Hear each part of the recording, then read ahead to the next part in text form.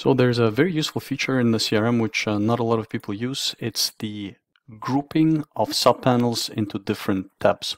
So let's say your module has a lot of different tabs in it and the users feel lost when they open it up. What you can do is you can group them into tabs like this. So when we open up the detail view of any module, then we're going to be presented with tabs that you can easily navigate like this. So the very first thing to do is that the user would need to go to the profile section and then check mark the option called subpanel tabs. And then on your side, what you would do is modify the file called tabConfig, which is in custom include tabConfig.php. When you first open it up, it's going to present you with the pre-existing groupings that the system made, some of which are a little bit random. It's just going to put them into like done, work, email, and other.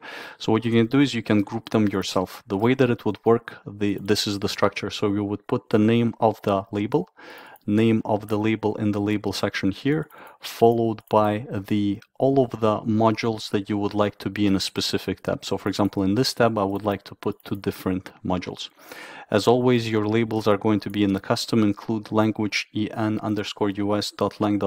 or whatever language that you chose for your system.